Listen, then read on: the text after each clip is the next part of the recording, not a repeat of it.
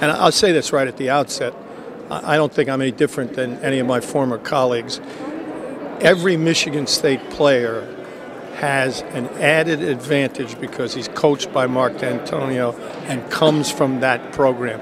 Michigan State is the good housekeeping seal of approval. There are programs, a handful around America, where you say, this kid will step right into our program and know exactly what to do all the time. So that's a benefit for all of the Spartan players. You tend to be well prepared for it because of what you've gone through in your experiences at Michigan State, and you know what it's like to deal with pressure. So I felt like not only myself, but all of the rookie class last year coming out of Michigan State excelled at the Combine and represented not only Michigan State but themselves very well. And I'm excited for these guys to be able to do that as well. How much does it help you coming from a pro-style offense? You've flexed out before like a wideout.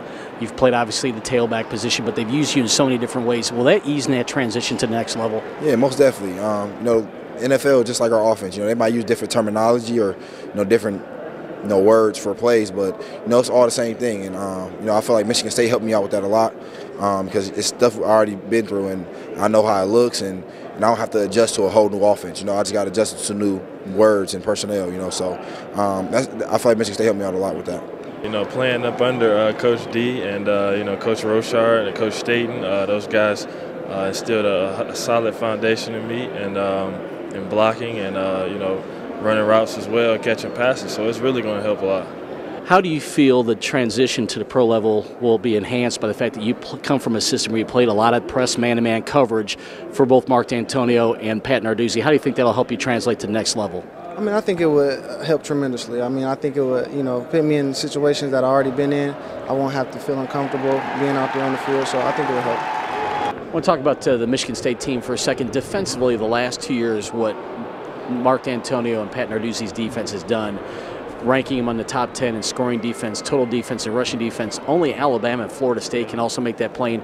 How difficult is it for them to maintain that level of play when you got guys graduating every year or leaving early for the pros? It's a credit to the coaching. It really is, to Mark D'Antonio, to Pat Narduzzi, because they run a lot of pro principles.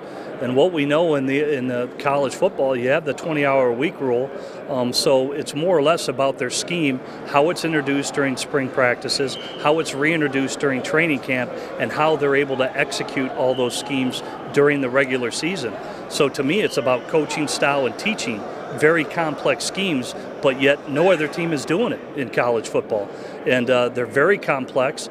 They execute them tremendously. And quite honestly, other college teams, they're just not prepared for those type of blitz zones and all the different fronts and coverages that Pat Narduzzi throws at opposing offenses. So, I credit strictly to coaching. Granted, you need great players, but it's the scheme and the style and how those young men are taught to execute it that really puts that defense above others.